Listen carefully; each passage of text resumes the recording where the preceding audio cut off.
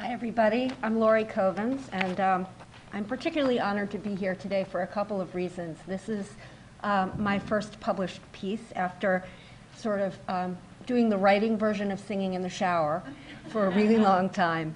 And the events that inspired this piece happened exactly a year ago, Father's Day weekend. And I've excerpted from the full piece in the current issue. The wedding dance. I drove just above the speed limit all the way from Durham to Baltimore. I sat and drove in suspended animation, hoping I would get to the hospital in time to see my dad, trying not to think about how my life would feel without him in it. I drove straight to the hospital. I was so glad to get there and find him alive. He didn't understand where he was or what was happening to him. He had been so severely agitated that the hospital staff had to put him in restraints. But Dad saw me and said, "Hey, Laurie Belle, I'm so glad to see you. I love you, Lar." We spent the afternoon together, navigating bouts of fear, tempered with the comfort of being together. "I don't know why they're keeping me prisoner here," he said. "I'm so happy to see you, but I don't want them to get you too." "I'm glad to see you too, Dad. No one's going to get me. We're safe here." Back in the car, while I waited for the air conditioning to kick in, I thought, Dad won't be here to dance at my wedding. I am not, except in the most theoretical sense, a bride-to-be. As a little girl, I never dreamed of growing up to marry Prince Charming. The road I'm on may take me down the aisle eventually, or not. I love my friends, my family, my work.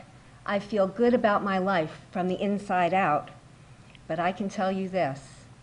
If you had asked me at any age or stage in my thinking about myself and marriage, I could have told you unequivocally that at my wedding, if I had one, I would dance with my father to Al Martino's Daddy's Little Girl.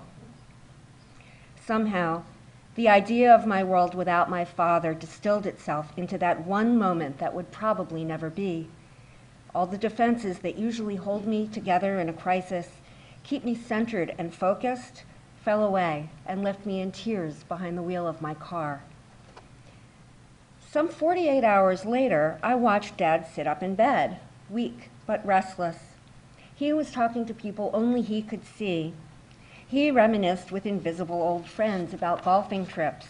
He laughed with them about vintage Orioles games and was completely unaware of the 2010 FIFA World Cup blaring on the hospital room TV. Dad's visitors seemed to cheer him, and he was slowly responding to IV antibiotics. He spent more time awake and chatted as much with me and a few real-time visiting friends as he did with his invisible pals. He asked me when he could get dressed and leave this terrible hotel room. Couldn't we at least go downstairs to the restaurant? The food here is awful. Once Dad discovered that he had the strength to stand up, he wanted to walk.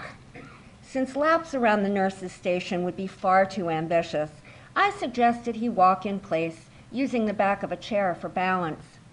Dad continued to sit, stand, walk in place, rest, shuffle.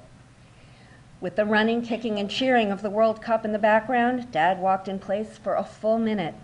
Then he looked at me, deadpan, and said, "This is really boring." I chuckled, and then I asked him to dance. "What do you mean, dance?" "I mean dance, Dad, nothing fancy, the hugging and swaying kind of dance, like a slow dance." "Okay." I started to hum Daddy's Little Girl. After a few bars, Dad started to sing. He could barely stay on his feet, standing in the doorway between life and death. I hummed, he sang, and we both teared up as we danced through verses I'd long forgotten, but he remembered every single word. In that moment, my dad wasn't bored, he wasn't scared, he wasn't a prisoner, he wasn't dying.